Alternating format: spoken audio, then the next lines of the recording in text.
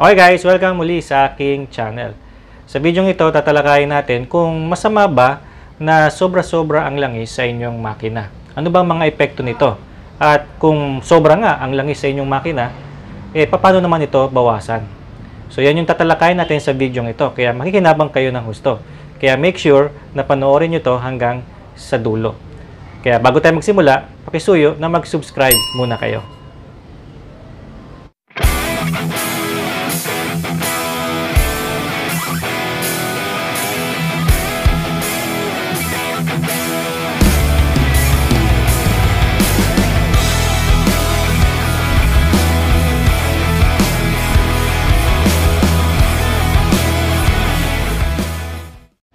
Okay, so nandito ngayon tayo sa ating engine, nandito yung ating dipstick, no? So, kapag ka mag-check kayo ng inyong engine oil, siguraduhin nyo na nasa level surface kayo nakapark. Okay? Tsaka malamig ang engine, no? Hindi mainit.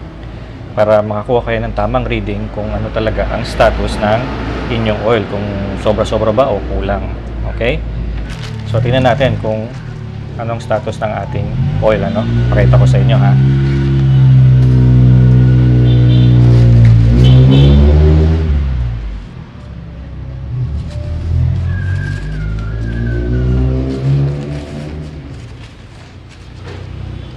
Dip ulit natin.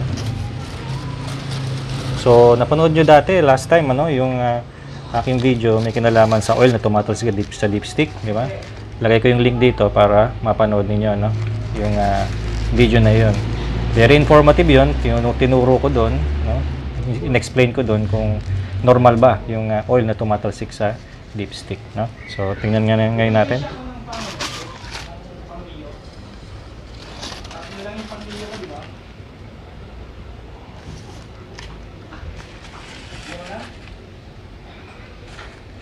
Dali lang, ha. Yan. So nakita nyo guys, no? Sobra-sobra siya, di ba? Hindi naman sobrang-sobra, pero above siya dito sa, lampas siya dito sa second mark, sa pangalawang dot.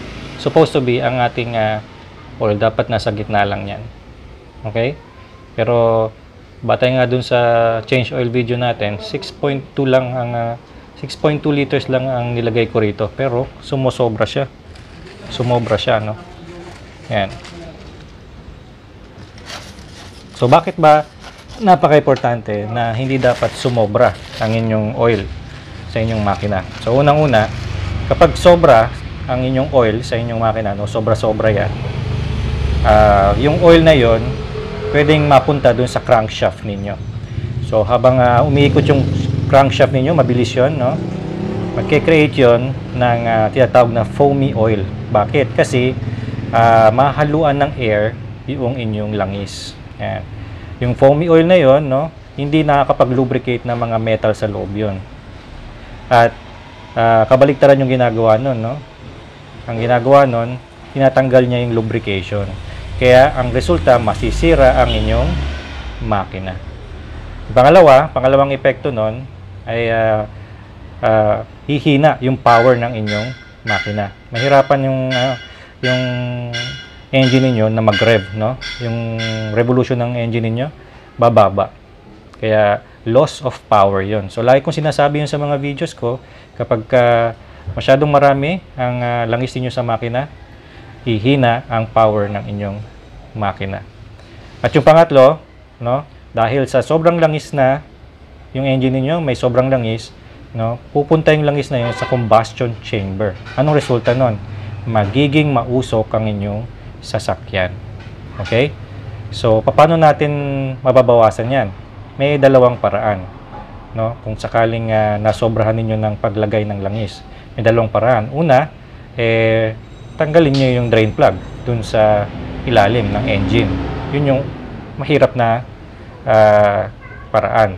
Pangalawa, yung madaling paraan, nagamit tayo ng either rubber hose or level hose na isusuksok natin dyan sa loob ng dipstick hose na yan para masak natin yung sobrang langis. Gagamit tayo ng syringe, no? Yung injection. Yan, pakita ko sa inyo, ha?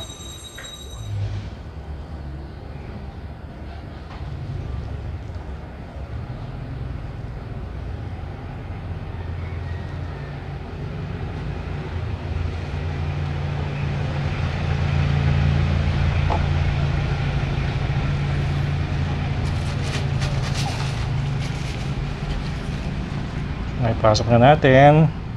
So, bili kayo ng rubber hose. Yung bibili sa mga pet shop yun. Ginagamit kasi ito sa aquarium.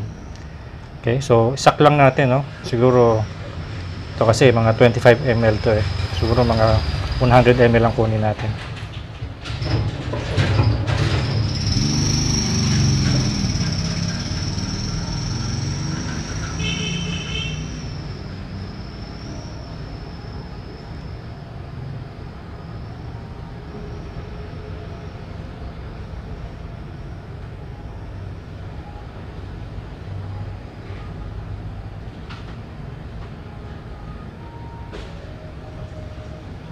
So, hanggang dito lang siya eh.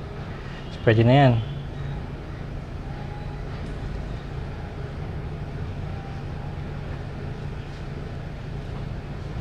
Tapos, itapon natin to sa ating container.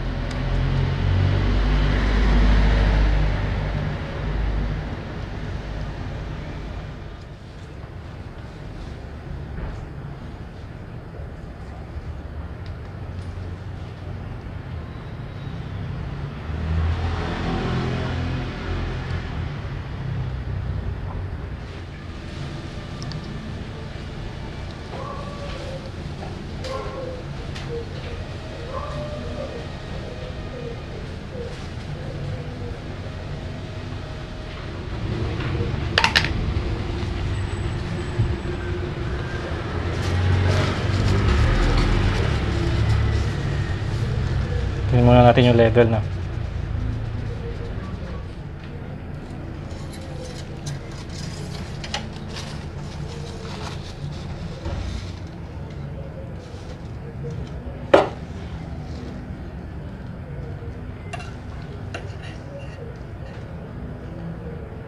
Konti pa.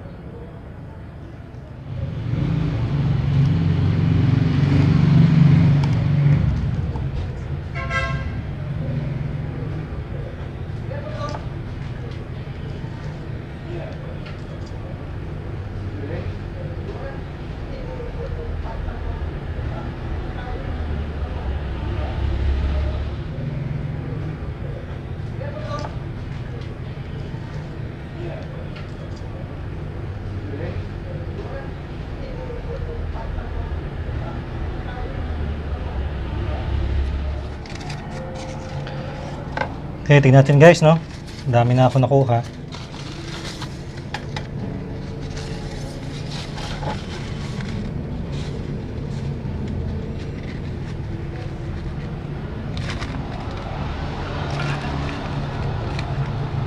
Yan.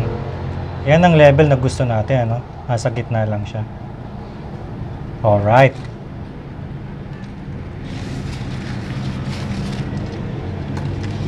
So, ganun lang magbawas ng oil sa inyong makina, no? Kaya kung check nyo yung inyong oil level sa inyong makina, pagka sumobra dun sa full mark, so bawasan nyo ng konti, no? So, ganun lang magbawas ng engine oil. So, napaka-importante na nasa tamang level lang inyong engine oil. Okay? Okay guys, sana natuto kayo sa video ito. Kaya kung mag-change oil kayo, siguraduhin nyo na nasa tamang level ang inyong oil sa inyong makina. Okay? So, kung natuto kayo, nagustuhan ninyo ang video ito, pakisuhin na i-like ito, mag-subscribe kayo, at ganoon din, pakiclick yung bell icon. Maraming salamat guys, sa ulitin.